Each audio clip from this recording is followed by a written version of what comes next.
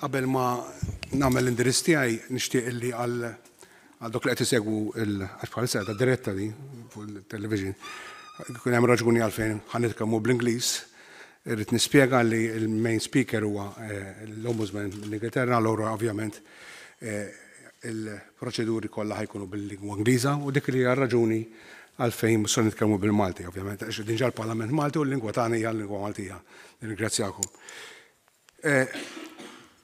Rob Behrens, Judge Joseph Zammit McKeon, honourable members of Parliament, esteemed guests, it is my honour and privilege to address you today on a subject that is close to the heart of our democratic principles, the role and evolution of the Parliamentary Ombudsman.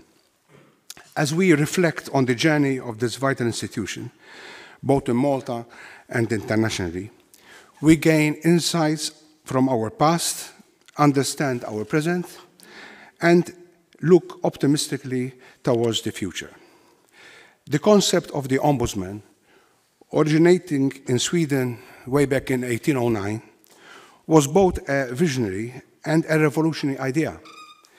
It represented the embodiment of fairness and justice, ensuring the voices of the people that were heard in the corridors of power. Over the years, this role has evolved, adapting to the unique needs of different societies. We have seen the Ombudsman transition from a mere supervisory figure to a pivotal element in upholding democratic values and human rights. Now, with regards to my country, Malta, it embraced this concept and established its own office of the Ombudsman way back in 1995. This was, of course, a pivotal moment in our history, signifying also our commitment to transparency, accountability, and the rule of law. Historically, the Ombudsman faced challenges like limited powers and a lack of public awareness. Yet, they persisted, carving a path towards greater accountability and transparency in governance. From Sweden to South Africa, from Canada to New Zealand.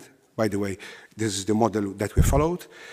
The Ombudsman evolved with time, gaining national recognition and acceptance, and adapting to the unique challenges and specific contexts of each nation. Invariably, it stood as a guardian of citizens' rights and an advocate for administrative justice. The path of the Ombudsman has not been, of course, without challenges. In Malta, our Ombudsman has navigated complex issues ranging from administrative inertia to the protection of the individual rights amidst rapidly changing laws and societal norms. The delicate balance between respecting the autonomy of public administration and ensuring justice for the aggrieved citizens has been a continuous journey of learning and adaptation. To this effect, I have to say that both the Constitution of Malta and the Ombudsman Act were on various occasions amended in Parliament to empower more the Ombudsman. The Constitution was, with regards to the office of the Ombudsman, the last that was amended was quite recently, 3.5 years ago, in 2020, and it included, and I quote, "In the exercise of his function, the Ombudsman shall not be subject to direction or control of any other person or authority," provided further that if during or after an investigation, the Ombudsman is of the opinion that there is evidence of any corrupt practice, as defined in the Permanent Commission Against Corruption Act, the Ombudsman may refer his findings directly to the Attorney General, unquote. Again, also under the Ombudsman Act, in the same year, he was appointed, not the same year, 4 years after, that the Ombudsman Act came into being, in 2007, he was also empowered to appoint commissioners for the administrative investigation. Just less than 4 years ago, again, he was also legally empowered, and I quote in the Ombudsman Act, if during or after an investigation, the Ombudsman is of the opinion that there is evidence of any corrupt practice as defined in the Permanent Commission Against Corruption. This is a reproduction of what is stated in the Constitution, because we have a written Constitution. It is reflected also in the Ombudsman Act. The main act was also amended to the effect that his annual report of performance of his function under this act states, and I quote, that the said report shall, as soon as possible, be discussed during a dedicated parliamentary sitting, unquote. So this is the occasion when in Parliament we debate also the report of the Ombudsman. Globally, ombudsmen have faced similar challenges. In many countries, issues like limited resources, political interference, and the increasingly complexity of governance have tested the resilience and independence of this institution. Yet, though these challenges, ombudsmen emerge stronger, more versatile, and more essential. The resiliency did not come without a cost. As lessons were learned, some moments exposed vulnerabilities, weakness, at times discouragement. In our current landscape, the role of the ombudsman remains as crucial as ever. They are not just mediators, but guardians of justice, often standing as the last line of defense against administrative injustice. Political pressures, expanding responsibility, and the ever-increasing complexity of public grievance add layers of difficulty. Yet, amidst intermittent difficulties, there are many success stories.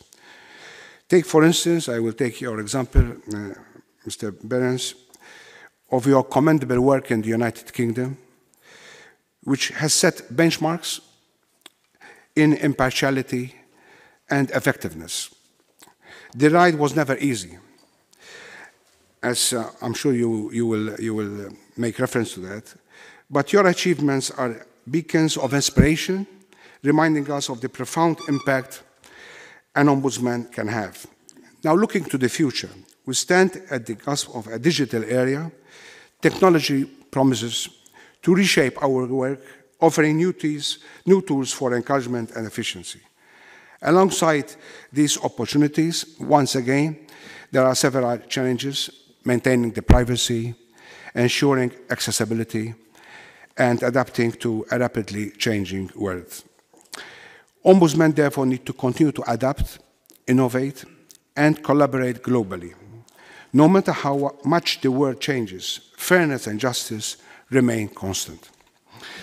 There's much to be optimistic about, and I remember vividly saying, among other interventions in the committee that I chair, in the House Business Committee, in March 2020, for example, and I quote, I remember that there was a debate about whether one could consider that when a recommendation of the Ombudsman is put on the table of the House, because I lay all the reports on the table of the House, there would be an agreement between the government and opposition to have an ad hoc session and discuss that report. It is a procedure that we can start. That's what I said. In this way, we improve transparency and even improve the procedure when a problem arises. The vast majority of the recommendations are implemented, and this is something that I can confirm due to the fact, unquote, etc., etc. So in Malta, our commitment to strengthening the Ombudsman Office continues.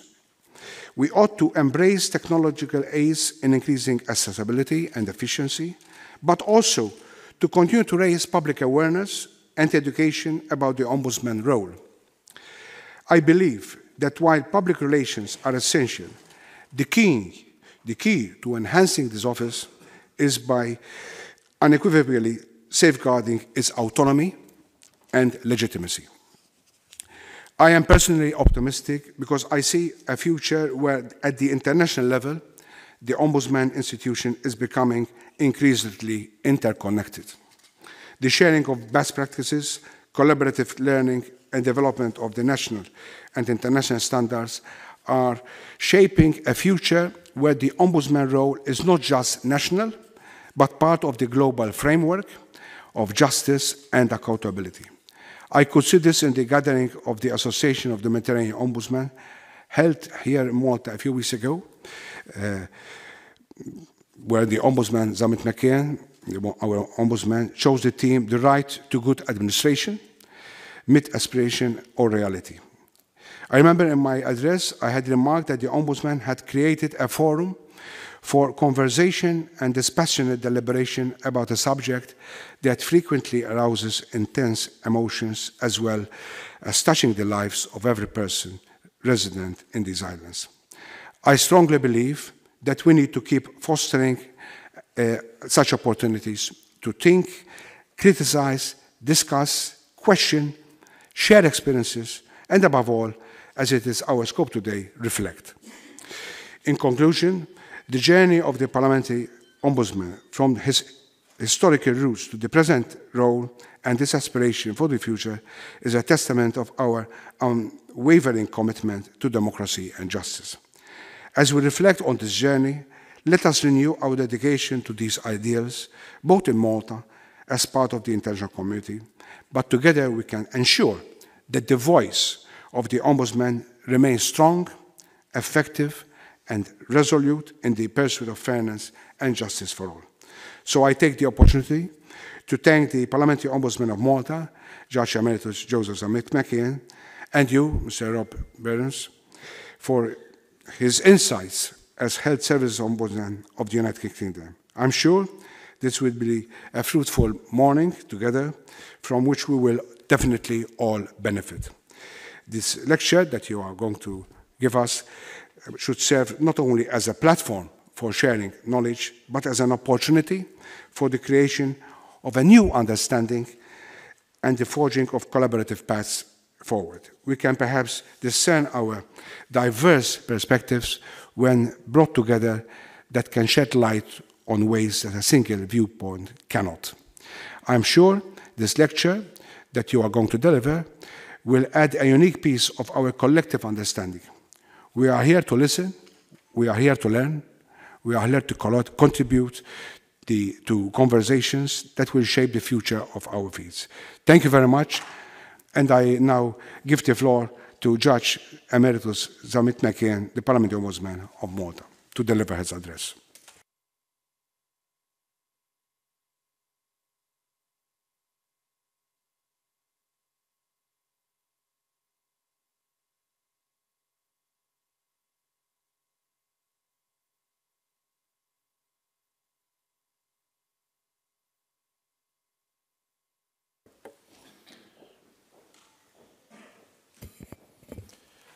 Honourable Mr. Speaker, honourable members of Parliament, dear Rob, commissioners, distinguished guests. A civilized society is one which believes, lives, and respects day in and day out, on all counts, without reserve, the rights of all. A society that is not democratic is not civilized at all. Democracy controls the exercise of power because when power is exercised without limits, the persons who are the recipients of rights, especially the vulnerable, are thrust by the wayside.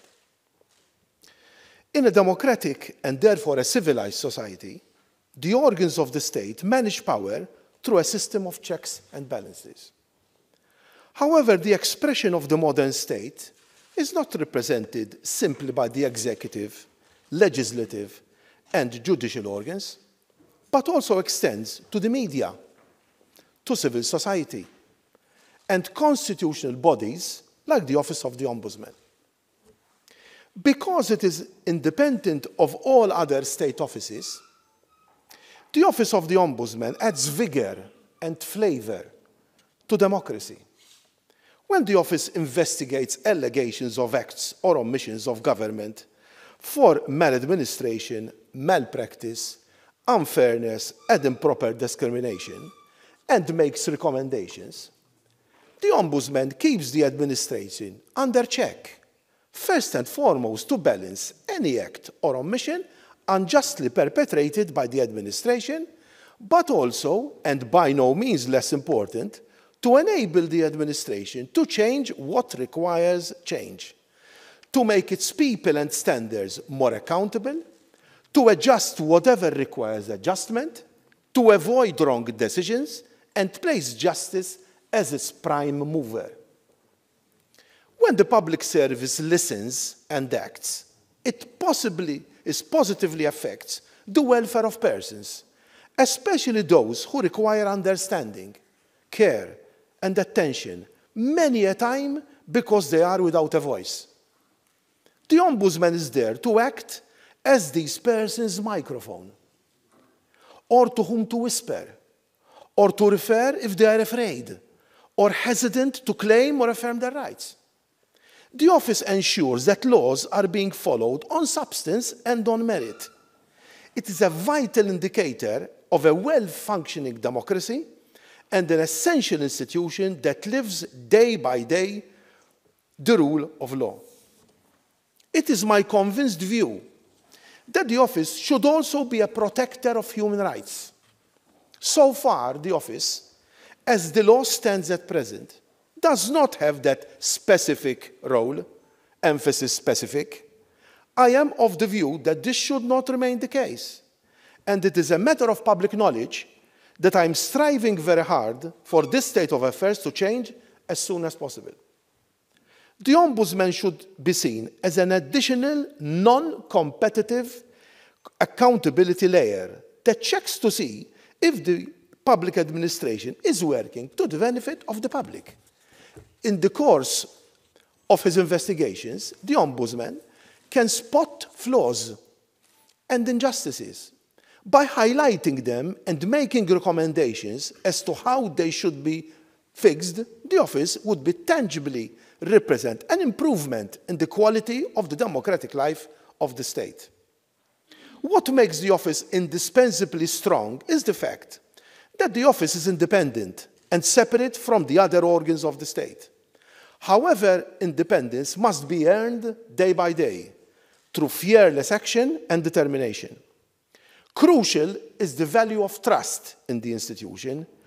People will vouch for the institution when the latter, through example, shows that it will not succumb to any sort of pressure from the public administration. A respectful, non-confrontational relationship with the public administration does not in any manner whatsoever affect trust.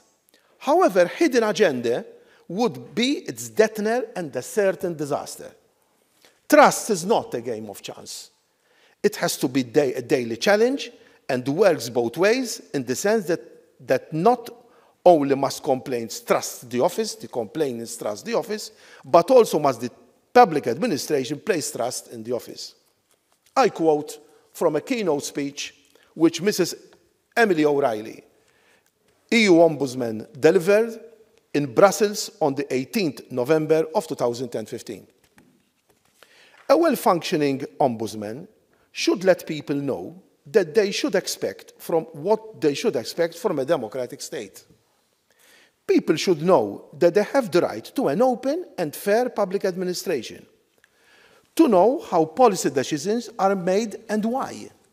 They have the right to know who is seeking to influence decision-making, and they have a right to redress.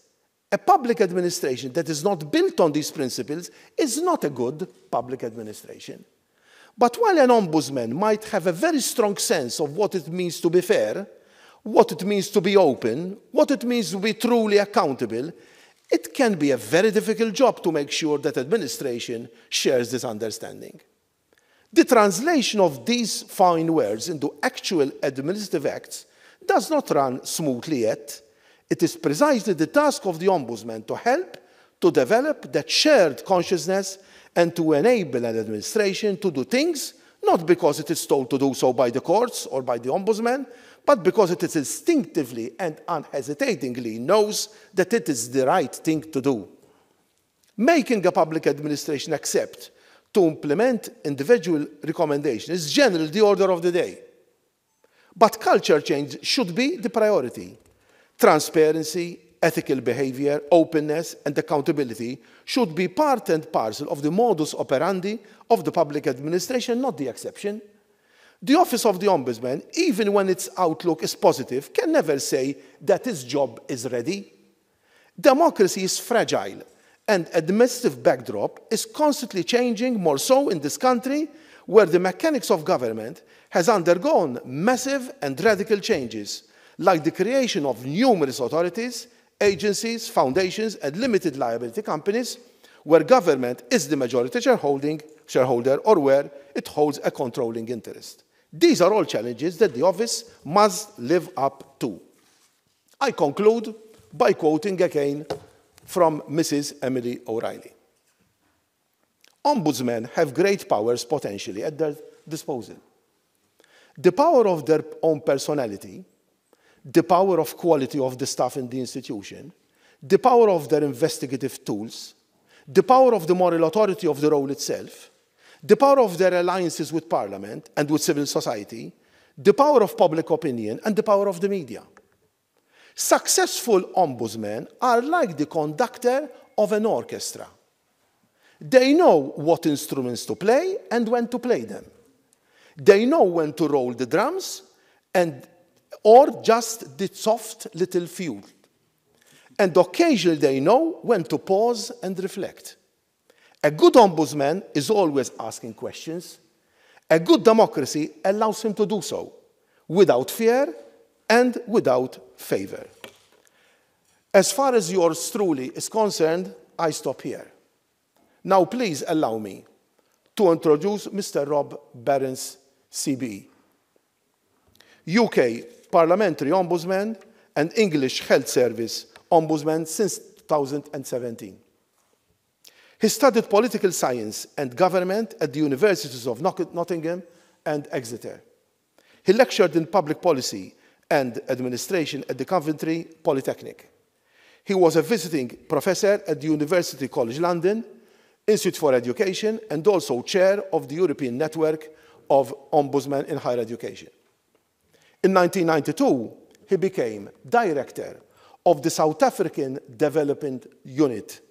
He was involved in the preparation of a post-apartheid public service. For his work, not only was he commended, but he was also thanked personally by President Nelson Mandela. In 1997, he became the director of the International Public Service Group, which provided valuable assistance to 25 countries in transition, including countries that were applying for membership to the European Union. In 2003, he was appointed secretary to the Committee on Standards in Public Life, a role that included providing advice to the Prime Minister on issues regarding ethics and conduct of public office holders. In 2006, he became Complaints Commissioner of the Bar Standards Board, which regulates the behaviours and sets standards for barristers in England and Wales. In 2008, he became the Independent Adjudicator and Chief Executive of the Office of the Independent Adjudicator for Higher Education.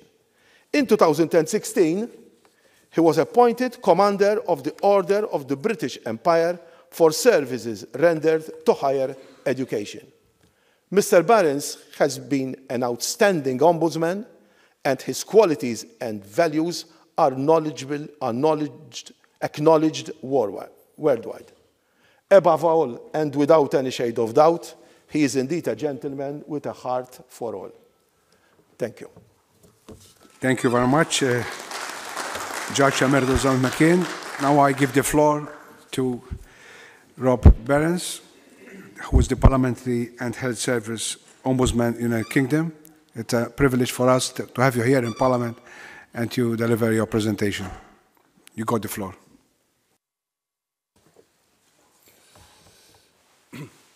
Thank you very much. It's a great honour and joy to be with you today here in the Maltese Parliament. I'm grateful to you, Mr. Speaker, to Ombudsman Zammit McKeon, and to everybody here for their kind invitation and for coming.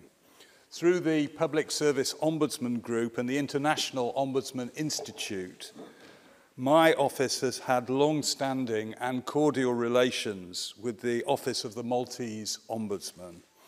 And it's great that this is continuing with this kind of exchange. These relations are important because being a national ombudsman is a lonely and difficult job. When I took up post 7 years ago, I was under no illusion how difficult it would be to lead an institution seriously in need of public and stakeholder trust. At my pre-appointment hearing in Parliament, a seasoned Labour MP said to me, frankly, "Mr Behrens, I've had a look at your career and you have a half-decent CV. Why would you want to spoil it by taking on this job?" And my reply was, "My wife has been asking the same questions." And he replied, "Sensible woman." And I said at the time, reminding me of what Emily O'Reilly said, that being an ombudsman would be like playing the piano and moving it downstairs at the same time. And so it has proved an immense challenge. In surviving what has been a character-building experience, I've relied on the core ombudsman principles of independence, fairness, and transparency, but also on the support of my work colleagues. You cannot be an ombudsman without taking your colleagues with you, as I noted in the excellent atmosphere in the office yesterday, but also on my fellow international ombudsman colleagues. We talk to each other, we work with each other, we address very difficult situations and paradoxes. My office was created in 1967, and it's now the largest public service ombudsman scheme in Europe. I am the 10th ombudsman, and we have close to 600 staff based in Manchester and London. We have the powers of the High Court to call for papers in disputes and legal powers to require bodies in jurisdiction to cooperate with us. We use maladministration as the test of detriment for service users, a term including not only bias, neglect and delay, but also poor service and now clinical failure and avoidable death in health cases. A detriment can be maladministration without being illegal, and that's something which is not always known in government departments, who believe that if they're abiding by the law, then they're not exhibiting maladministration. I disagree with nothing that my distinguished colleagues have said. My office, like yours, is independent of government. The Ombudsman in the United Kingdom is a Crown appointment, not a ministerial appointment. Appointed by Parliament under the Nolan rules of fair and open competition and confirmed by a vote of the House of Commons. I have to give an annual account to the Select Committee on the Constitution and Public Administration, called PACAC. I have to do it both in writing and in person. And this account is far from formal. It is based on written evidence and up to 3 hours of intense questioning by a committee happy to probe and challenge the demeanour of an organisation which in the last few years has had to survive the emergency measures associated with COVID. And after that, with an emphatic rise in complaints by citizens as a result of the COVID situation and more besides. So the relationship is a difficult but key one. And while we have our disagreements with the Select Committee, they have been crucial supporters of the Ombudsman in arguing for legislative reform to address the lack of powers which my institution, like yours, faces in trying to deal with the modern world. This is very, very important. The credibility of the Ombudsman depends on the ability of the Ombudsman to act. And in the UK, as in most countries, I have no clear power to make binding decisions. So I can make recommendations, but I can't enforce them. And frankly, I wouldn't wish it any other way. In South Africa, our counterpart institution, the Public Protector, has binding powers, but these have led to bitter legal challenges and then an impeachment proceeding at huge expense and discomfort to the taxpayer. So without binding powers, we need to use the authority of our offices, the merits of the case, the power of authority, and the fear, frankly, that a body in jurisdiction has of being summoned by the Select Committee to give an account of their non-compliance with our published decision. That is the process in the United Kingdom, and it is very important.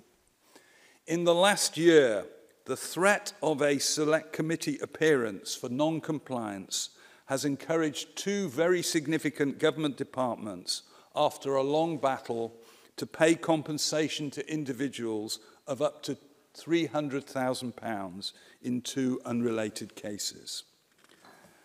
Even without non-compliance, we use the prestige and focus of Parliament to raise the profile of our cases by laying reports before it.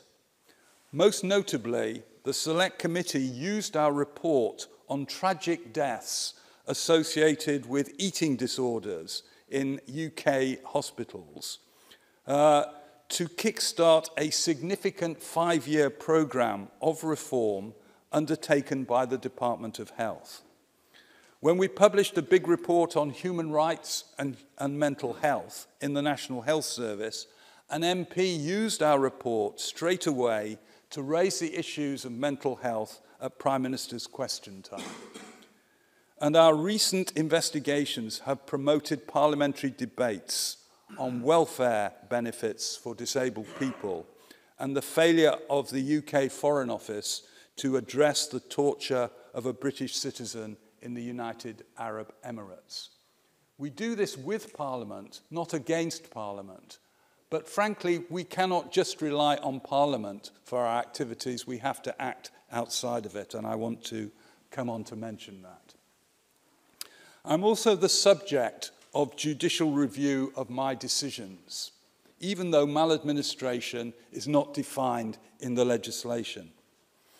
In a landmark High Court judicial review application made when I was Higher Education Ombudsman, the courts struck down an application by a student with sleeping disorders for her appeal against my decision that she should not get the compensation she required. And the court said, in a significant way, the judicialization of the Ombudsman, so that it has to perform the same fact-finding functions and to make the same decisions on liability as the ordinary courts and tribunals, would not be in the interests of complainants. Where there is a broadly non-legal and non-adversarial approach to resolving issues, that's where students and citizens should go. But the courts do intervene very occasionally.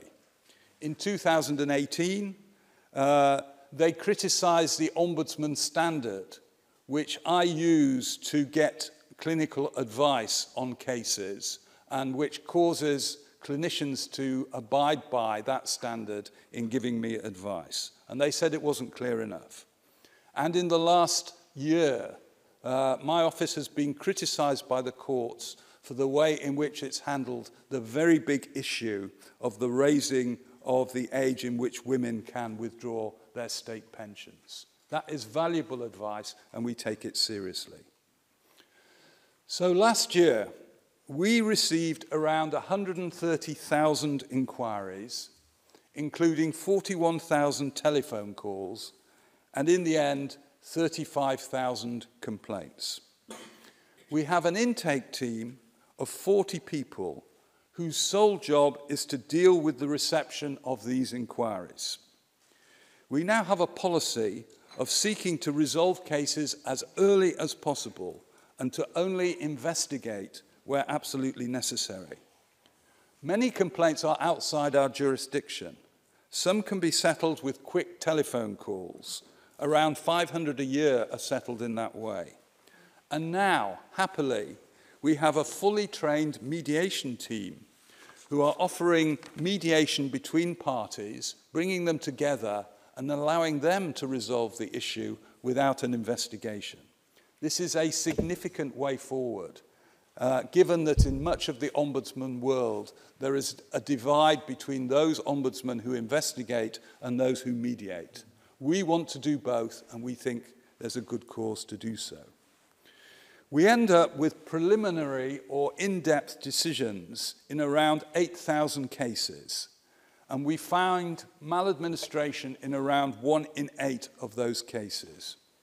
Each year, we are allowed to recommend financial compensation paid by the body in jurisdiction of around £500,000 a year, following about 1,000 recommendations for improvement to bodies in jurisdiction.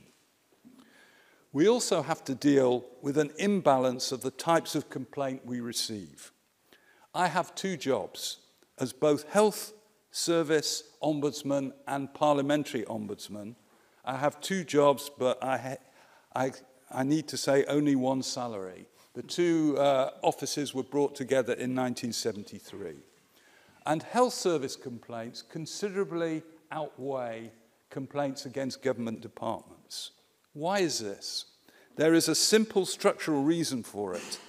Since 1967, complaints in cases about government departments cannot be made directly to my office, but must go to a member of Parliament first.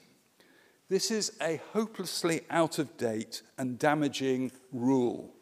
It's contrary to the Venice Principles endorsed by the Council of Europe and the United Nations General Assembly.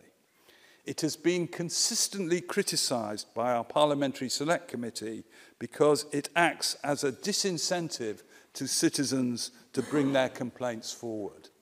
In a survey we recently completed of 2,000 people who had not gone to their MP first, 80% of them disappeared after being told that they would have to go to their MP. Now, looking to the future, I have some abiding convictions which I want to put to you for a discussion. First, if an ombudsman is not independent and doesn't speak truth unto power, she or he is not doing their job. That's the top and bottom of it. As ombudsman, I've found for complainants over a succession of horrible avoidable deaths in the National Health Service. I've criticised the culture in the health service, which in too many situations enables leadership to put the reputation of their institution above patient safety. I've found that British citizens from the West Indies were subject to human rights violations in attempts to remove them from the United Kingdom after 50 years of peaceful contribution to British life. Time and again, British departments have failed to listen to their service users, and we have tried to put that right. That is our role. Secondly, one of the biggest obstacles to doing the job properly is wanting to be popular and to be loved by everyone. Well, I can tell you personally that this cannot happen. This is a misguided and impossible dream for an ombudsman who should never look to it. Thirdly, despite outstanding examples of heroic practice around the world, Dmytro Lubinets in Ukraine, Tudi Madonsela in South Africa, and Adam Bodnar in Poland, there is no golden age of the Ombudsman institution to look back to. This is in part because there are lots of different types of Ombudsman institutions. In much of North America, for example, ombuds do not investigate at all. They confine themselves to support, advice, and mediation. Also, ombudsman institutions have had to continually reinvent themselves, as the speaker has pointed out, in the light of considerably changing circumstances. The loss of public trust in state institutions is a very big issue across Europe and the world. The decline of citizen deference in the face of state institutions. I had an hour-and-a-half meeting with a complainant, and at the end of it, he got up and he said, "Mr. Behrens, before I met you, I thought you were a complete idiot. Now," he said, "I'm not quite sure about that." Deference has gone, and that's probably a good thing. The slow erosion of gender bias in public sector hierarchies is very important and has led to people wanting to change the name of the Ombudsman because they think it's a gender-biased term. And the rise to commitment to human rights approaches in public policy is very important, particularly for the new set of ombuds schemes which were created in the early 21st century. As a result, and in my view, ombudsman leaders and their parliamentary oversight bodies have to be collective and outward-facing in their approach to big challenges. We have to learn from our own experience, but we also have to learn from the experience of our counterparts. As Benjamin Disraeli, who spent time on his grand tour in Malta, I've researched it, he said about Sir Robert Peel, he was a burglar of other men's intellects. That's what ombudsmen have to do in order to be effective. It's a good thing. We and Parliament have to learn, borrow, and even steal ideas about what works as we go along. Fourthly, and most important, being an ombudsman is an art. It is not a science. I made this clear in the big research study we did with the IOI, looking at the impact of COVID on European institutions, published in 2021, called The Art of the Ombudsman. Sorry about that. It was based on questionnaires returned from 57 national ombudsman schemes and subnational schemes in 38 different countries. It's well worth reading, and there is a magnificent contribution from Malta in there. Being an ombudsman is an art because of the significant number of ambiguities or paradoxes we have to face on a daily basis. First, as already mentioned, the ombudsman has authority but very little coercive power. This means that stakeholder relations, especially with Parliament and bodies in jurisdiction, are vital. Now, we have addressed this in our jurisdiction with the co-production of what are called nationwide complaint standards. They are best practice guides and professional training which we run for frontline bodies so that their complaints handlers have the skills they need to resolve complaints before they even come to the Ombudsman office. This has been widely welcomed across government and the health service, and it constitutes a non-adversarial, non-legally binding approach to improvement, and I think it's well worth looking at. Secondly, of course the Ombudsman must be impartial, but she or he also needs to be empathetic and to recognise the huge imbalance of power between very well-resourced public bodies and the individuals who complain to them. On a regular basis, people come to my office in a state of bereavement or trauma as a result of losing a loved one, often a baby, in the health service or beyond. Dealing with this requires specific skills development, not only on the wide Ombudsman mandate, but also on the essential skills of communicating effectively, dealing with trauma, demonstrating empathy, and learning to be even-handed between parties in a dispute. This is not something you just pick up. It's something that needs professional development. And for me, the core of the challenge for the Ombudsman institution is that at the moment it is a quasi-profession, not a profession in itself. And we can perhaps talk about that, but that needs to be addressed. So in my period of office, we've done a lot of things to raise professional development. a comprehensive revised programme of training and development for our staff. We've introduced an accreditation scheme for senior case handlers so that when they leave the office, they take with them qualifications which demonstrate what skills they have.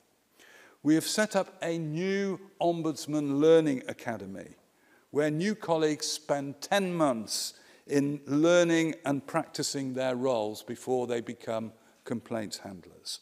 It now has more than 100 graduates, and it's changed the culture of our service, allowing young graduates to come in and to learn how to be an ombudsman without just picking it up as they go along.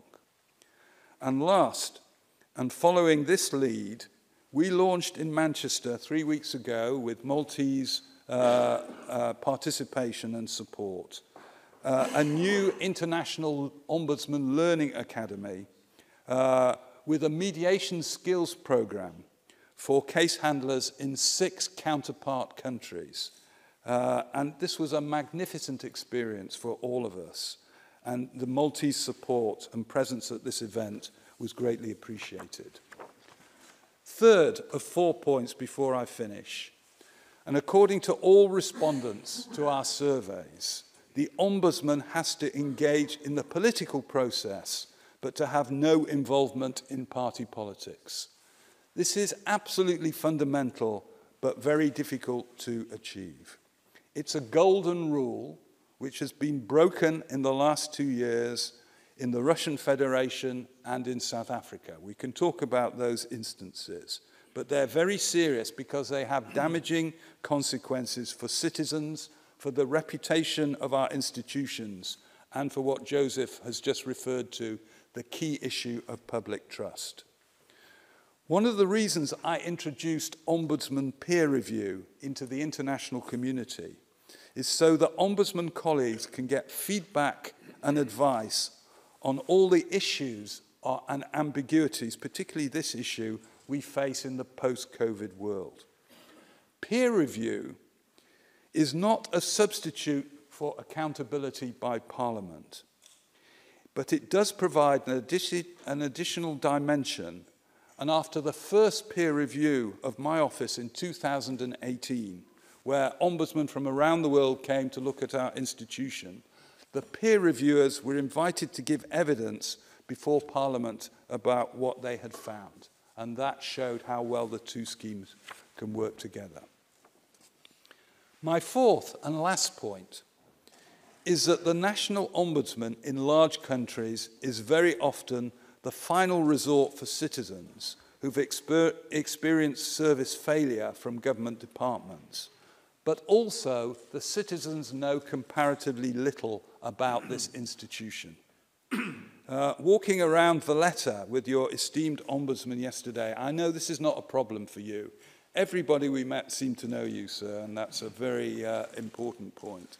But in bigger countries, it is a key issue. I went to a hospital in Sussex at 8 o'clock in the morning to visit, to find out what was going on. And a guy in pajamas and a dressing gown came up to me and he said, "Are you a lawyer?" And I said, "No. Why would you think I'm a lawyer?" And he said, "Well, no one comes to this hospital at 8 o'clock in the morning dressed in a suit and tie unless they're a lawyer." So I said, "No." So he said, "Well, what are you then?" So I said, "Well, as a matter of fact, I'm the National Health Service Ombudsman." I take the expletives out, but he said, "What the bloody hell is that?" And that shows to me the key issue for the Ombudsman, and we have to address that issue. And during my period, I've done 5 things to address this challenge.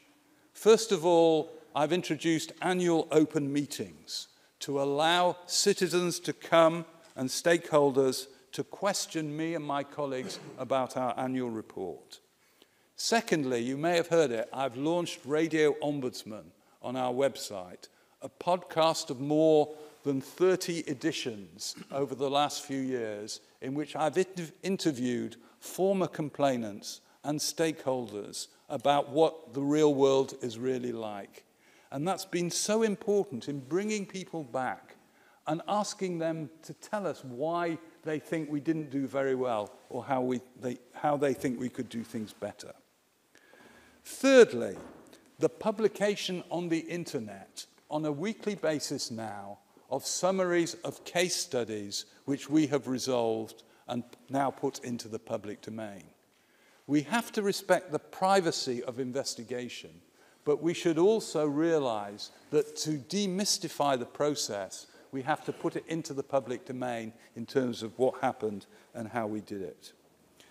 Fourthly, the extensive use of national media, including television and radio and newspapers, so that people understand what we're doing and what we're trying to do.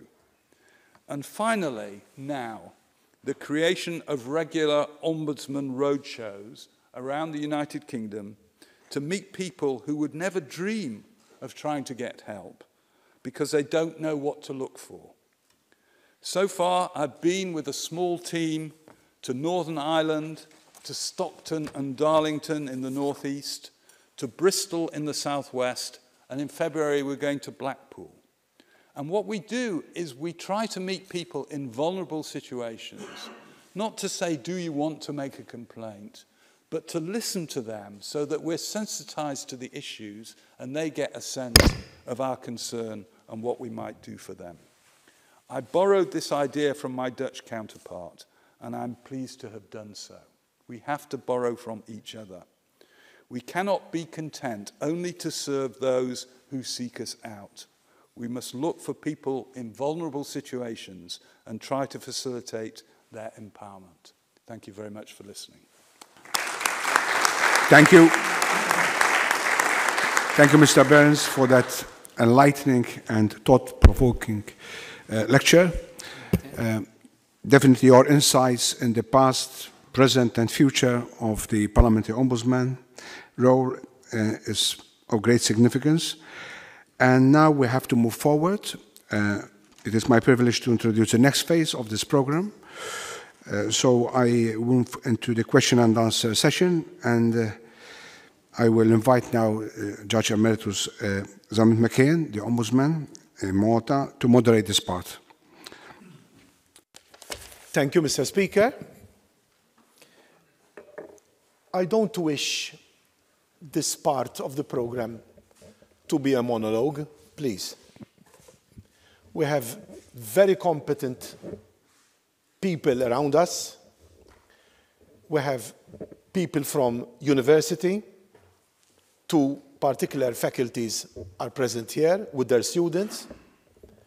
We have permanent secretaries of top quality with us. We have heads of department.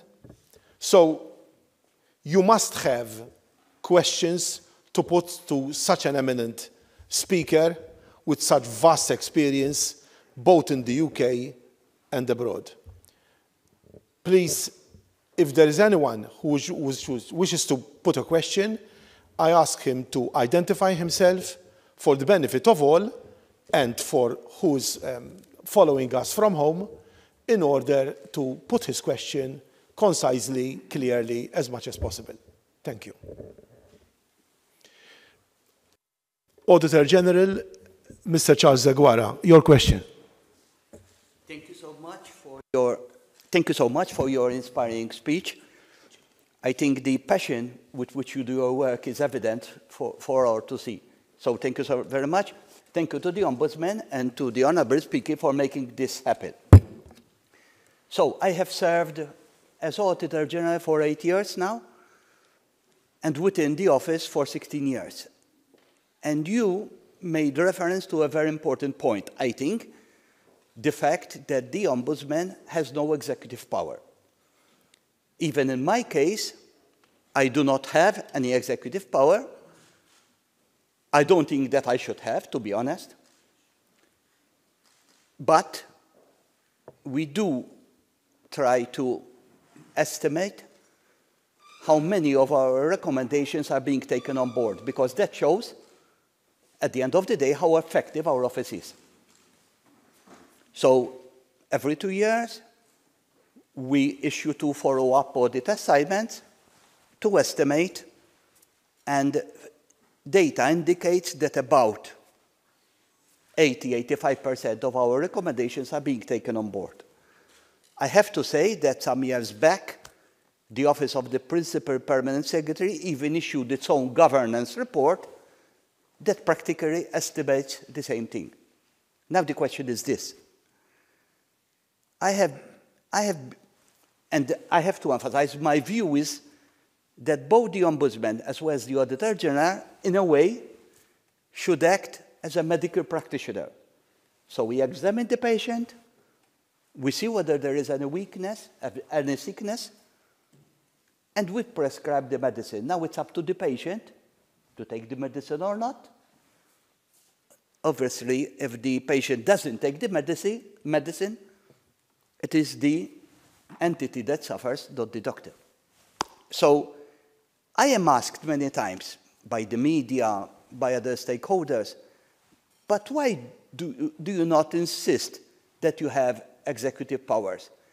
Because in that way, your office may be more effective. Can you please go into this issue? Because although I personally think that we should not have executive power, I have to admit with you that sometimes I am not so sure when asked with this question. Thank you so very much.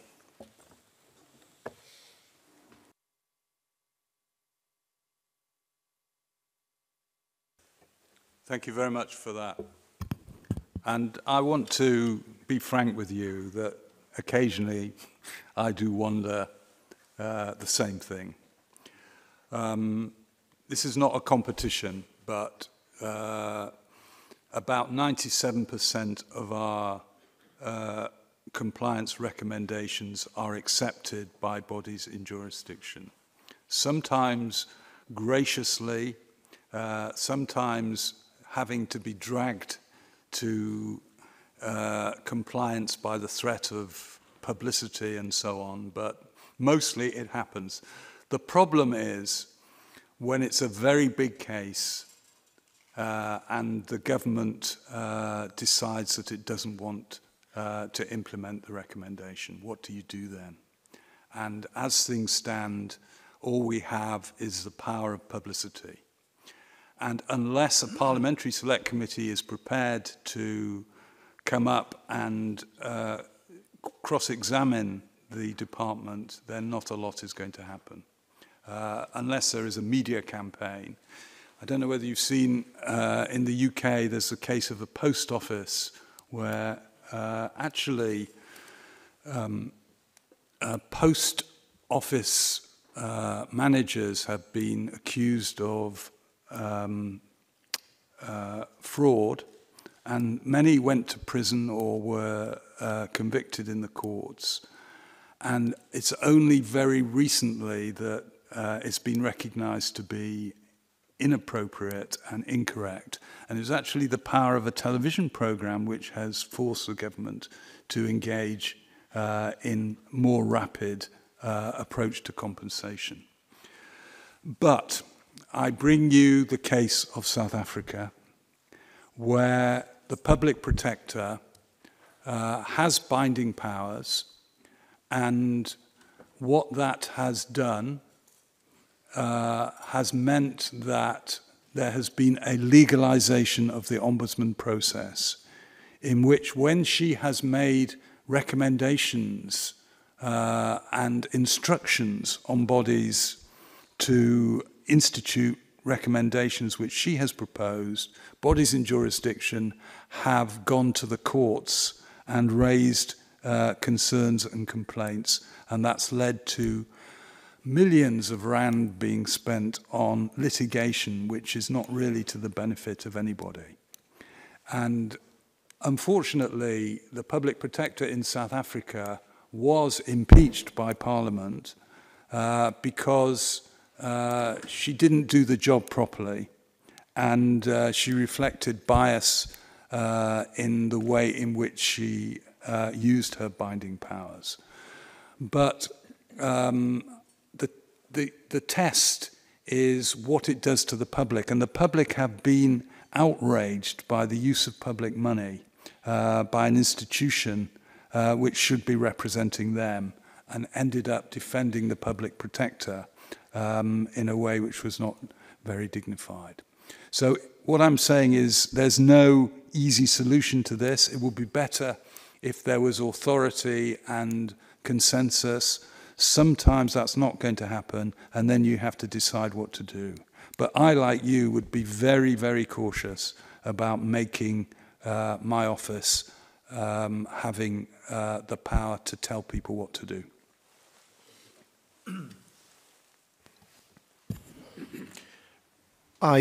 Next question, I have behind me Dr.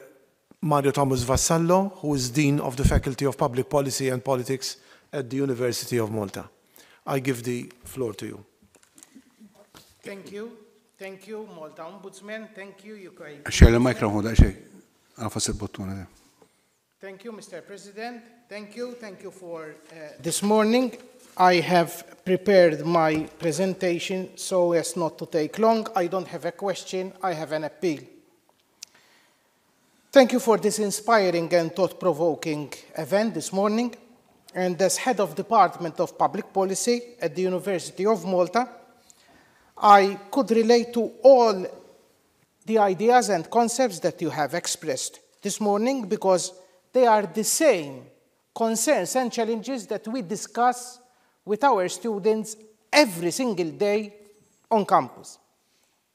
In a state where kollox politika, in a state where everything is politics, and partisan politics often leads public discourse in the village square and on social media, as a citizen, as an academic, I cannot make peace with the lack of appropriate political education we have in Malta.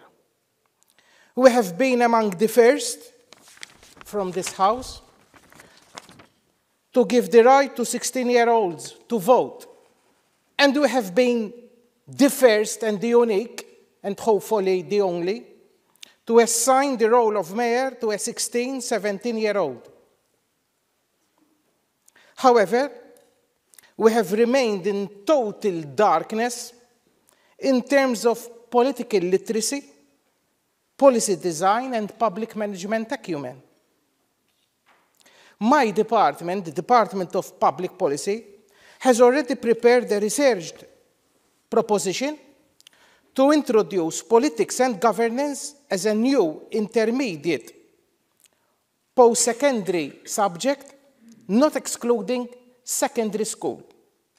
Up to now, the only political education is one TV owned by Malta Labour Party, by Partit Laburista, and net television and radio owned by Partit Nazzjonalista.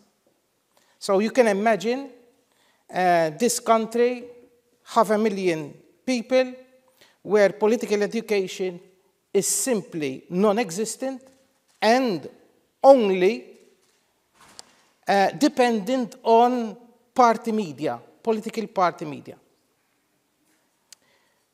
We cannot sustain democracy without political education. The work of the Ombudsman could become even more cumbersome, more than it is, and problematic, unless we truly commit ourselves to invest in political literacy and the nurturing of good governance. My appeal, given the privilege of a parliamentary seat just for 2 hours, may I take this opportunity to once again appeal to politicians and decision makers to unite behind this urgent call more than ever to introduce a systematic and wide-ranging approach to ascertain political education among the younger Maltese generation, in the hope that the Ombudsman of tomorrow would have a slightly less stressful job than today. Long live integrity.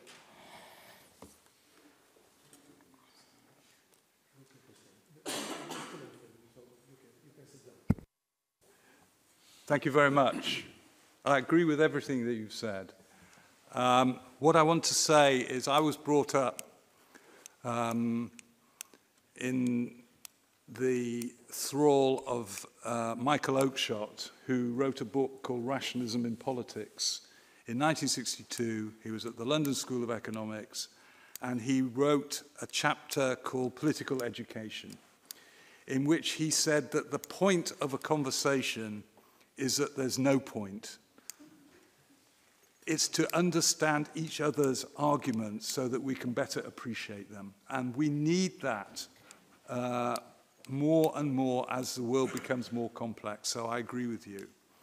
I have done quite a lot to encourage schools to come to my office, to spend time with me and my staff, to give them internships at the age of, say, 15, so that they get an appreciation of what an ombudsman is. I went to one inner city school which was 97% ethnic minority populated. And I met the parents. And none of the parents knew what an ombudsman was. And they all wanted their children to be either lawyers or accountants or doctors. And they had no concept of what an ombudsman was. And then when the boys came to my office and spent the day with me, they got rid of their teacher. They were 15-year-olds. They sat around the table with me. They got rid of their teacher. And they said, we want to talk to you about some issues. And I thought, well, we're going to talk about integrity, independence. No. How much do you earn, Rob? That was the question. Is it 6 figures? You know, that is the kind of culture which we're having to deal with. And if universities and schools and ministries of education don't get hold of this, then we're going to be in very serious trouble. So I agree with you absolutely, and I commend your university for doing the things it's doing to promote the concept. Thank you very much, Rob. Thank you very much, Dean. Another Dean of another faculty of our university, Dr. Ivan Mifsud, Dean of the Faculty of Laws of our university. Ivan? Speak? Okay, speak. Thank you very much. Mr. Behrens, I followed your speech with a lot of interest. I can tell you that I started my career with the Parliamentary Ombudsman. I was very young. I was an investigating officer. And even though I moved into academia, in fact, when I moved into academia, I took Ombudsman with me and Ombudsman studies, etc. And now I'm at the other end, because the Ombudsman investigates us as well, which is a very good thing as well.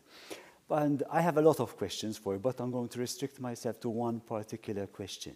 One thing which struck me, and which even Judge Zammit McKeon, our Maltese Ombudsman, mentioned, the lack of powers of the Ombudsman. Now, at the same time, you said that you wouldn't like to be like South Africa with executive powers. So I'm presuming you're not referring to the fact that you don't have executive powers. So when you mention lack of powers, what are you referring to, please? Thank you very much.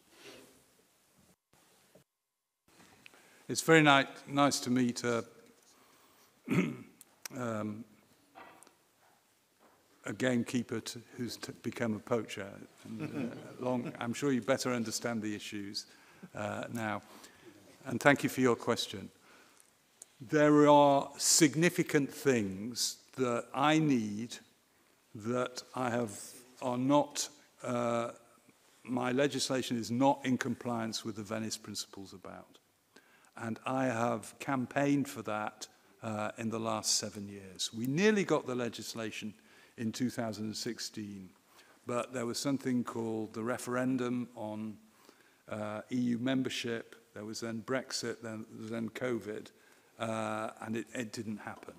First of all, you've got own initiative powers so that people who can't complain can have cases investigated without them having to come to us. And if I'd had those powers, I could have saved lives and saved huge unhappiness across the country. And what I found from this survey was that countries that had an ombudsman with own initiative powers were able to investigate things that went wrong during COVID much more quickly than those that didn't. So I think that's the first thing. The second thing is to get rid of the MP filter, which is an outrage, okay? The third thing is, unlike you, we have no joined up national ombudsman scheme in the UK. So we have a series of public service ombudsmen who deal separately with higher education, policing, housing, local government, social care, and then we have my office, which combines national government. Now, how can we expect people to understand where to go to if there's so many competing schemes that they don't know where to go? And at least 50% of the time of my intake team is spent on telling people they've come to the wrong place and advising them where to go. Now, according to Bernard Jenkins, the MP who is the chair of the Select Committee, that is a public service that we're performing, and I accept that. But I'd rather it was clearer with one joined-up scheme, and that would make it much simpler. The final thing, which is outrageous, is that 2 years ago, the government introduced what it called safe space in the National Health Service through legislation, which was an attempt, an honourable attempt, to allow clinicians to disclose what had really happened in an incident without being held accountable for it, and to do that without being engaged in an investigation. And what they said was that I would only be able to look at those cases with the approval of the High Court. Now, the Venice Principles say absolutely that that is a diminution of my power to look at public administration in general. I took my case to the Venice Commission, I argued it, they unanimously agreed that I was right, that the Ombudsman had been introduced in this way, and the government said, we understand the position, but we're not prepared to do anything about it. So in those cases, it would concretely help citizens if we could change the rules to make the mandate easier to be more impactful for the Ombudsman. But what I never want to do is to lie back and say, help me, you know, we don't have enough power. We have a lot of power in terms of our authority, our resources, things that most ombudsmen don't have. And we have a wonderful cadre of people who go to the very limits to do it. I think the last point I would make on this, we don't have human rights powers, but we deal with human rights cases on a daily basis. You know, the Windrush case is a good example of that. That's about the violation of people's fundamental rights. It didn't stop us looking at it. So hopefully that's a concrete answer to you. I pass the floor to Chief Justice Emeritus Vincent De Gaetano, Commissioner for Education at the Office of the Malta Parliamentary Ombudsman. Judge De Gaetano. Mr. Speaker, Mr. Ombudsman, thank you very much, Mr. Behrens, for that lectio magistralis, if I can call it so. I was struck by something you said in connection with judicial review in your country, where you said the courts came down against some rules about women withdrawing state pensions or something to that effect. Now, that struck a note because, as we all know, most of us know, there is no fundamental human right to a pension as such. Yet there is now, in the European context, a fundamental right not to be discriminated in the enjoyment of any right, not simply in the enjoyment of a fundamental right. Now, I know that your country, the United Kingdom, has not signed neither signed nor ratified Protocol number 12. But Malta signed and ratified Protocol number 12 about more than almost 8 years ago now. And yet it has not been transposed into the European Convention Act. We have transposed into the European Convention Act all the protocols that Malta has signed and ratified. And as we all know, Protocol number 12 speaks about discrimination in the enjoyment of ordinary rights, not fundamental rights. I was wondering, how do issues of discrimination in the enjoyment of ordinary rights come to the attention of your office, if at all? Yeah. Thank you. Thank you for that very good question and for your time yesterday. Appreciate it. So, just on the women's state pensions case first, this is a very big case involving significant numbers of people, and it's not yet concluded. So I can't talk in detail about that because we have to investigate in private. But what I will say about it is that we hope very soon to make a decision. The courts have already ruled in this case that the government did not act illegally in the way in which it behaved. So the issue for us has been whether or not there was maladministration of a non-legal kind as far as this was concerned. So it's more nuanced than whether or not people had a fundamental right in that sense. I gave evidence to a select committee last year, the Justice Select Committee, in which they asked me whether or not we should have a human rights ombudsman in the UK, because I don't have that formal power. And my answer was very clear. We've got more than enough ombudsmen in the UK without creating another one. What we need to do simply is to amend the powers of the National Ombudsman to allow for a consideration of those human rights. But even if we don't, we run training for our staff to identify the rights that may be impacted in cases in a way which enables a focus on human rights.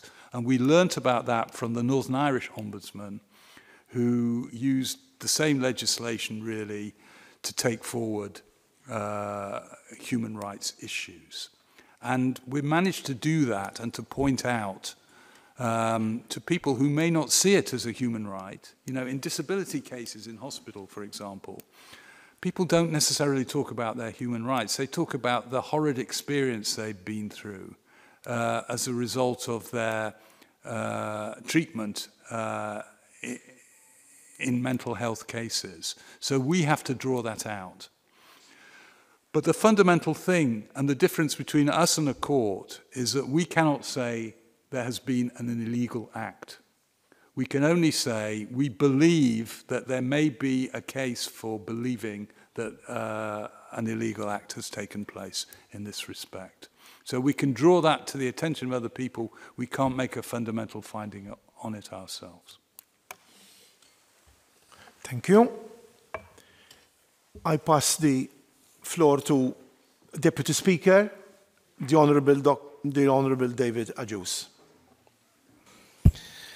Thank you very much. It's an honor for me that in this House we have today such an important number of personalities. And allow me, Mr. Speaker, to ask two questions. First one is, what do you think is the correct or the amount of time that should be taken by an ombudsman and an office of the ombudsman from the day that someone, that a normal citizen, files a complaint till the actual day when there's a conclusion? And my second one is, should Parliament, where we are today, debate those cases where there's a conclusion by the office of the Ombudsman and there is no decision as yet, or no feedback as yet, or no execution by the government. Should Parliament have time and allocated a dedicated Parliament sitting where these particular instances are debated by the members of Parliament? Thank you. Thank you very much. Two good questions, two quick answers. How long is a piece of string? I mean, it depends on what the complaint is and how complicated it is, rather than specifying the amount of time that you spend on it. So we do our very best to try and ensure that we don't need an investigation right up front, and we can resolve it in a way which we call early resolution. And in the vast majority of those 35,000 cases, we resolve it quickly within a matter of days without it going to an investigation. If it is complex, and deaths in the health service are very complex, because we need to commission independent advice from clinicians in perhaps 3 or 4 different specialisms, and we have to give people the right to see that and to comment on it. We produce draft recommendations for people to look at. It could take many months, and in some cases years, in order to do it effectively. And we do our very best to advise people how much time it's going to take given the complexity of the issues. And you need to do that by constantly communicating with people about what's going on, about how long the case is going to take. In the COVID situation, we've had a backlog of cases. We had to close the office for 4 months because hospitals closed down their complaints department and put people into bereavement counselling. And so we weren't able to continue looking at health cases for 4 months. That led to a backlog. And so we've had to explain to people that there will be a number of weeks, sometimes months, in the last 2 years before we could actually begin an investigation. And I think given the national crisis, that is acceptable. But it's not acceptable if you delay, if you allow bodies in jurisdiction to take extra time to try and push it into the long grass. You have to actively seek to resolve cases, and we set ourselves benchmarks about what an average case time would look like, which Parliament constantly reminds us about and looks at. So it's about constant dialogue with the complainants and not allowing the body in jurisdiction to push it into the long grass.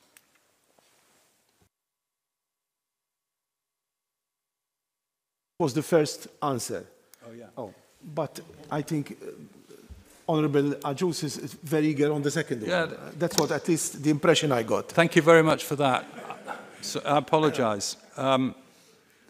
Look, I personally believe that Parliament has a crucial role to play in addressing non-compliance, where the Ombudsman has no binding power.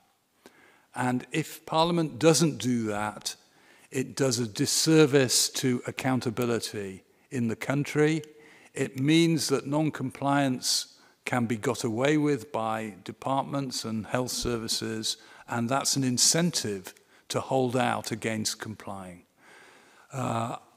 My Parliament, through the Select Committee, does look at these issues. I would like them to look at it more. They don't always look at cases we lay before Parliament.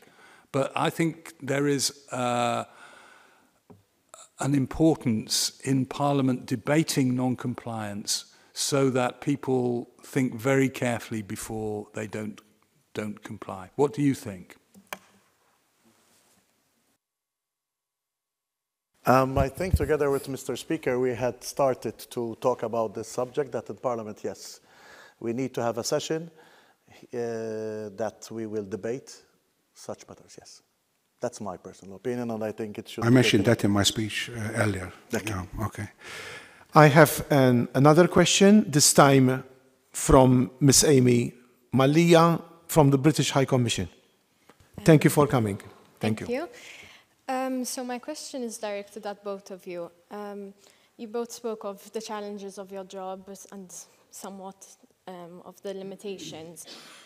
What would you say? Miss Malia, please raise your voice. Sorry, I'm a soft-spoken. It won't be a problem, you know. Just raise your voice. That's all. Okay.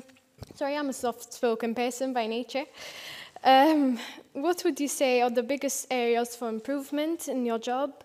And do you feel you could be better supported by your respective states? You said? Improvement, yes. Through the initiatives of the ombudspersons, you mean? What this has brought about in real terms as improvements. This is your question, no? Yes. So, actually, excuse me. and the second part was? And do you feel like you could be better supported by in your respective states?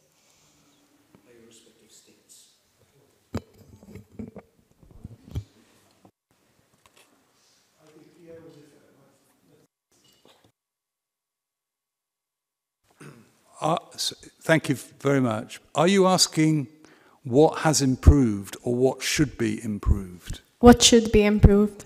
Yeah. Thank you.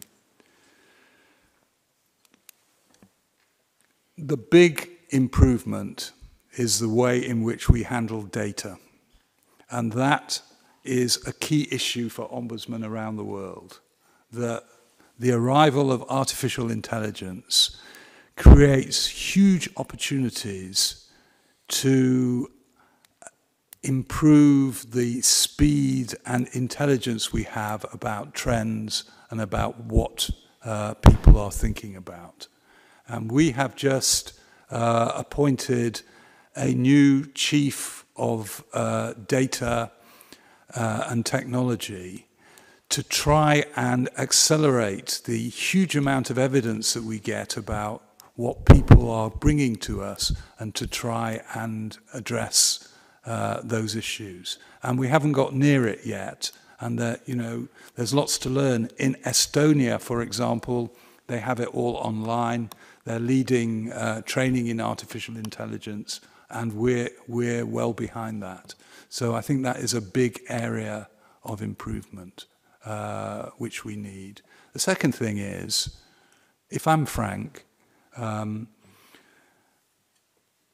Ombudsman of Austria has a public recognition rate of 70%, 70.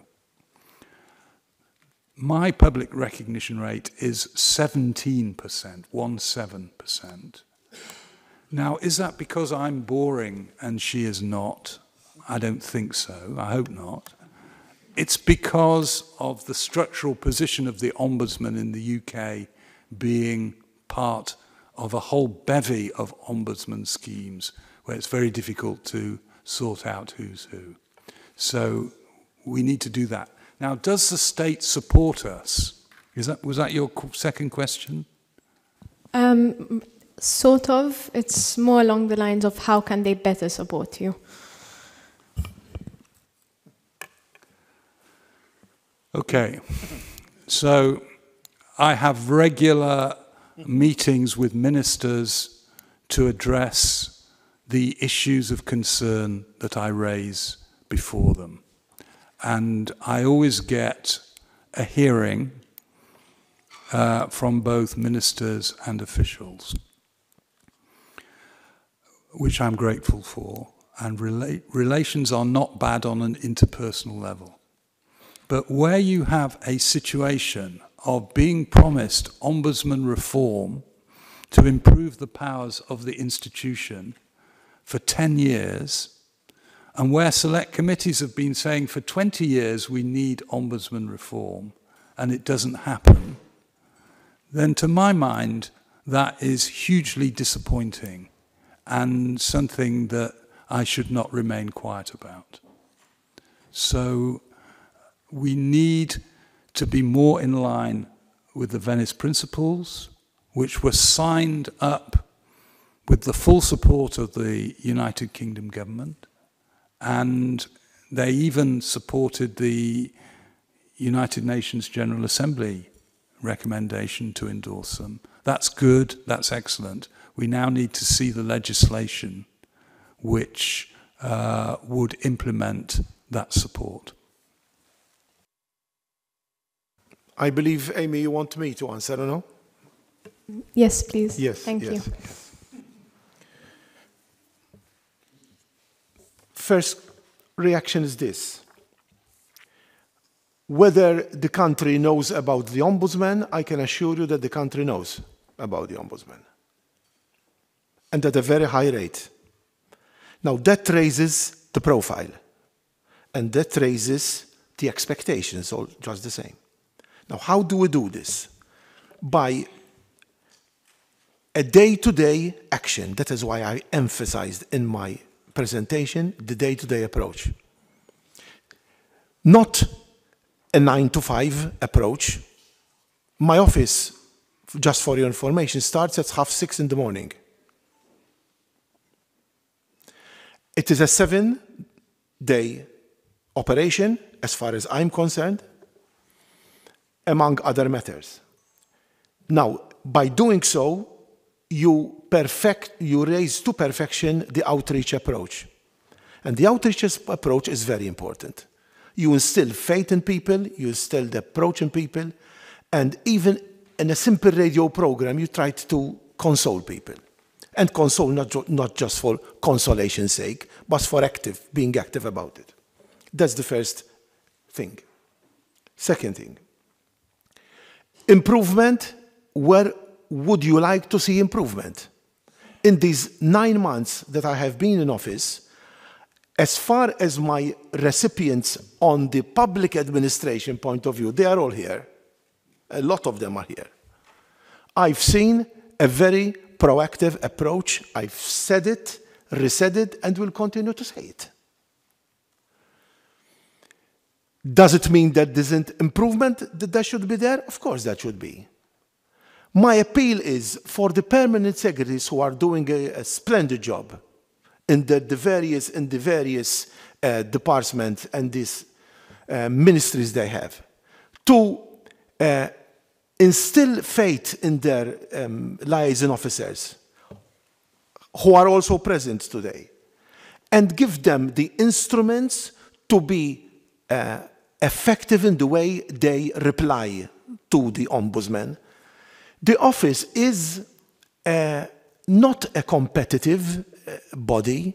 It is there to help give voice to people. I will not, for the next 5 years, you will hear me repeating this, giving voice to people and resolving their problems.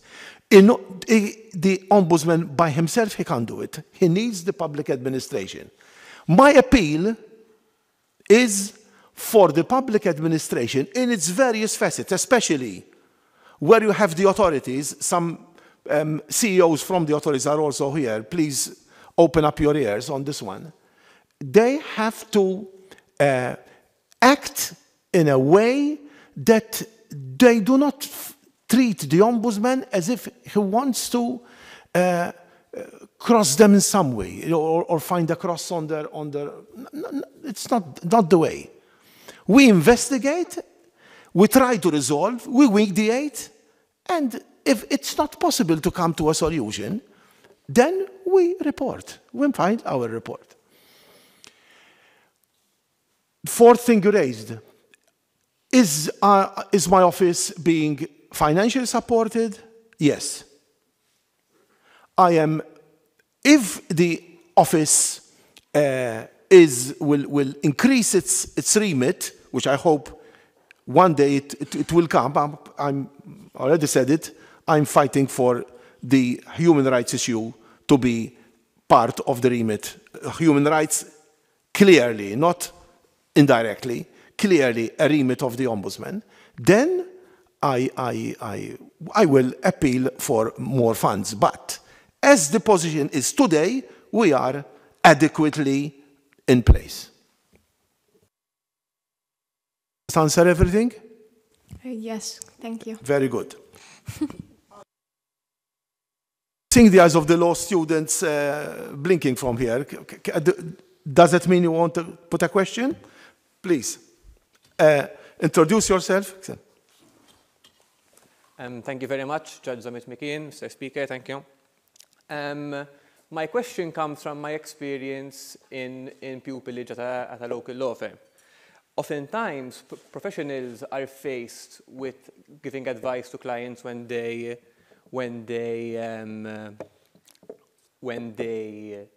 have a case of bad administration, and they are stuck between two choices: either giving advice to go to the ombudsman, or giving advice to go to court.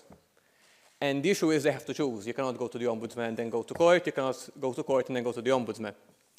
And the issue then becomes whether the lawyers cannot obviously give advice whether the recommendation by the ombudsman will be taken up or not by the government. So they are sort of they always lean towards going to court for a judicial review proceedings, because they know that if they win there, the remedy will be granted, whereas the ombudsman, it's always a game of chance. So this is something that us as the Malta Law Student Society, we've pushed for some reforms on this point, which as of yet have not been taken up, but we hope that through some more lobbying there might be some progress. But we're curious as to your opinion on this matter. I don't know if Judge Zammit McKeon also has some comments. Thank you. Rob, I will start on this one myself. I see that you have seen the report of the Ombudsman of the office. The office has already made it very clear that there is no competition between the courts and the office of the Ombudsman, but life can be made easier for people. And you make the life easier for people if you, during the period that the Ombudsman is investigating the complaint, the period of prescription should be suspended, not interrupted, suspended. And in that case, you give time. The courts will most certainly tell you a very big thank you, all right? But as far as the citizens' rights are concerned, you have given them time for investigation, and after the investigation, if it is not successful in any way for anybody, that prescriptive period will resume.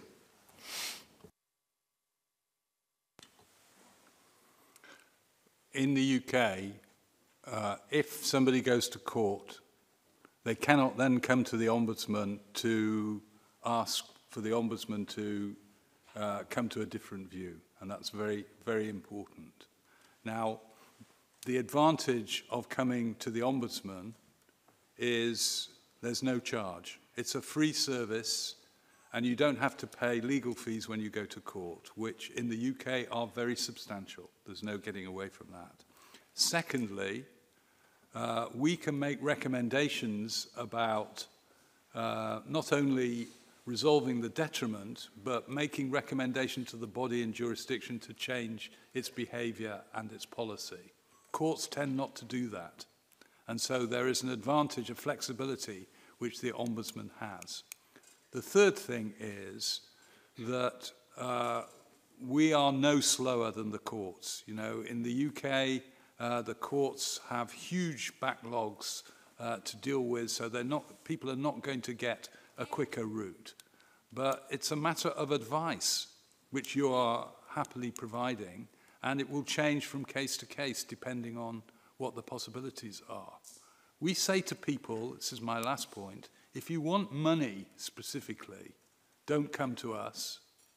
You know, we have a scale of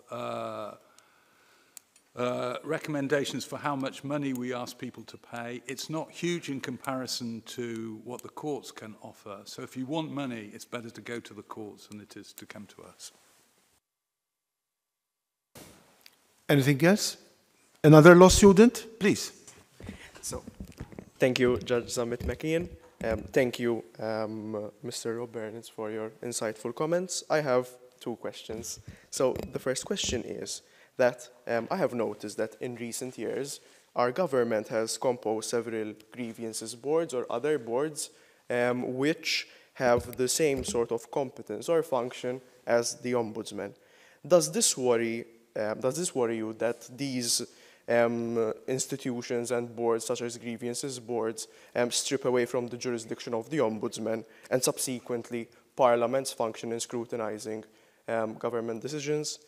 And the second question is this. So it is reported in Europe that Europe is facing a rule of law backsliding and populism is ever increasing. What is the role of the Ombudsman in this regard? Thank you. Thank you for the question. I just answer as it should be answered by looking at the glass half full rather than half empty. The way they were conceived, the grievances boards, way back in 2013, or some more time after that, had a particular role. Now, these boards today have changed their approach.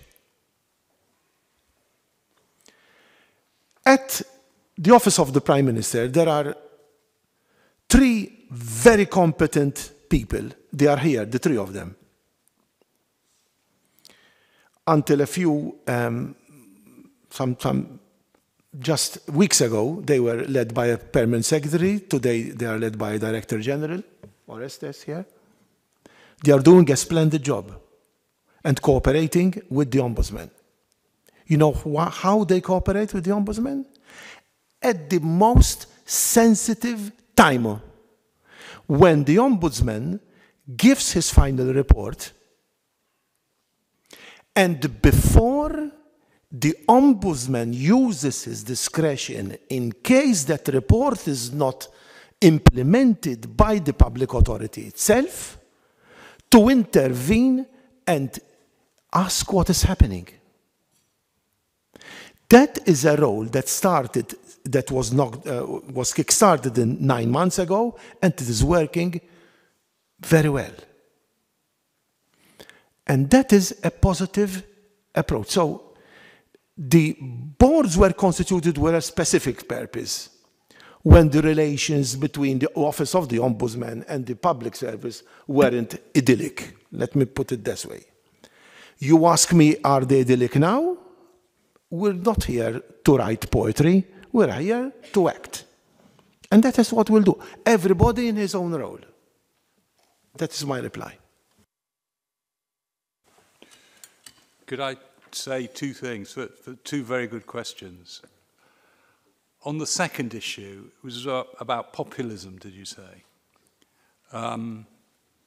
Look, I'm not going to make a speech warning people not to get involved in party politics if they're an ombudsman and then make a comment about populism.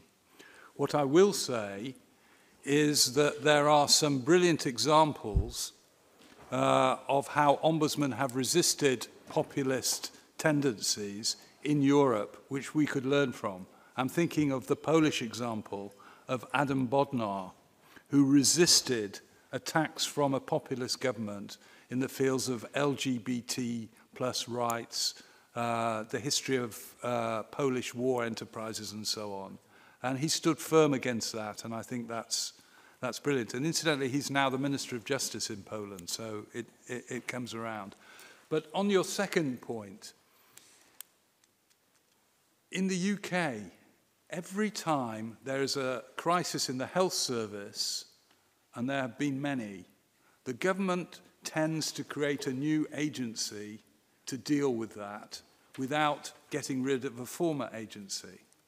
So what we have in health in the UK is a hugely over-regulated arena, which makes coordination very difficult. And that's not a good idea. And I strongly support the principle of integrating into one ombudsman and fewer regulators without reducing the spending on it so that we have a more joined-up, coherent approach to regulation. So I think the government should practice what it preaches in that respect. Anyone else? Yes, Gordon?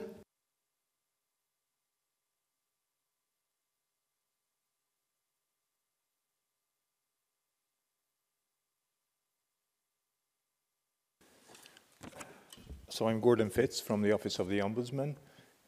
I believe it was you, Mr. Behrens, who said that the Ombudsman should not be involved in party politics, but involved in the political process. Could you elaborate on that, please? Yes. So I can only do that by giving you a concrete example. In the case of Windrush, where citizens from the West Indies came in the early 1960s and were welcomed as British United Kingdom citizens and took part in social life and employment in the UK over 50 years, the government at the turn of the century turned around and said, we're going to create a hostile environment for immigrants, and we're going to get rid of those people who've come here illegally. And unfortunately, the Windrush generation got caught up in that, and they were told that they would have to leave the United Kingdom, which was the only country they belonged to and had known, and they were required to document their employment for the last 40 years and their citizens' rights, which they couldn't do because they hadn't expected that to happen. The Ombudsman's job in that situation is to defend the rights of those citizens whose rights had been abused.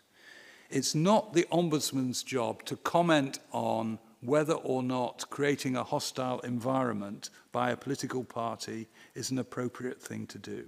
That's a party political question. It's not for the Ombudsman. The consequences of what happened are for the Ombudsman. So I think there is a clear distinction there, and it's very important. And could I just make this point? I've been to Ukraine twice now, which has been an incredible experience for me to see what an ombudsman is like in wartime and the challenges there. And the International Ombudsman Institute decided after 4 meetings and deep discussions to expel the Russian commissioner because she had no distance between herself and the Kremlin. Whatever the Kremlin did, she defended. So she was not behaving as an ombudsman, she was behaving as an apparatchik of the Kremlin or of President Putin. And to our mind, that brought into disrespect the Ombudsman institution, and we took the very serious decision to expel the Russians from the IOI, one of the first bodies to do that. I think that was the right decision to make, because we felt she had become too party political. I hope that's clear enough.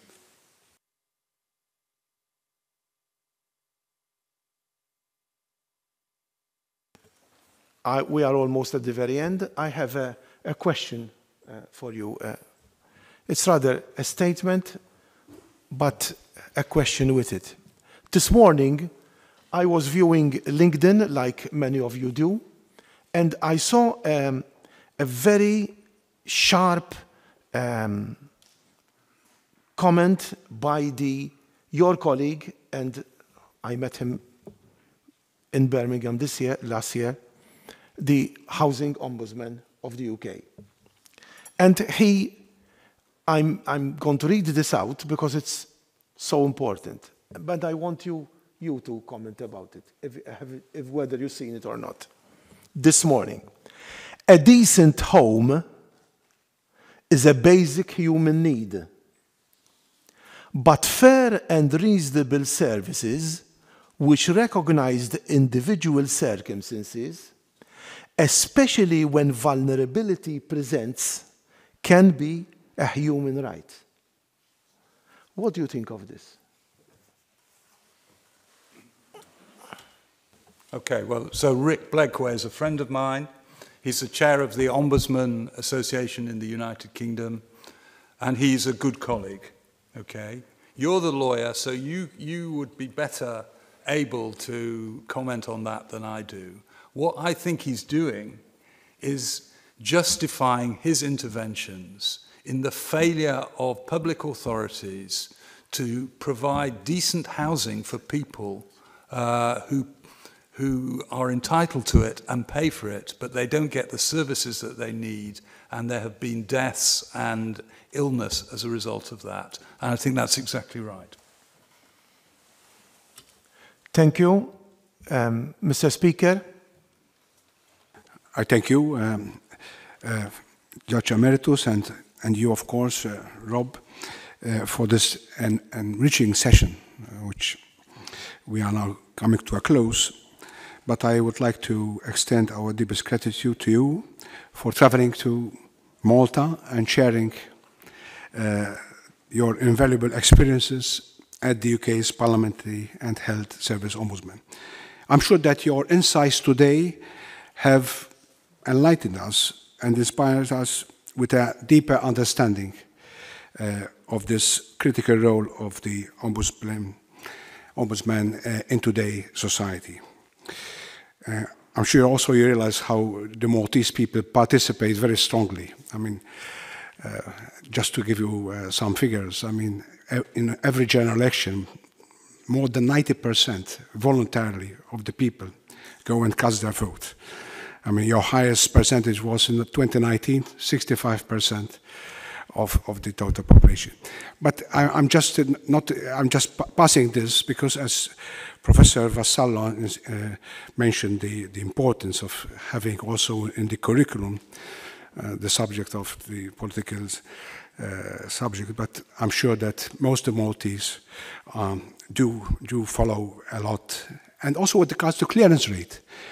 I mean, if we are to legislate, we have a very strong clearance rate in the Parliament. I mean, the clearance rate of the legislative clearance rate in Malta is the highest now in Europe. I'm sure now you're lagging behind in the UK, because I was reading your reports, which you presented in the Public Administration Constitutional Affairs Committee, which I think was in October of last year.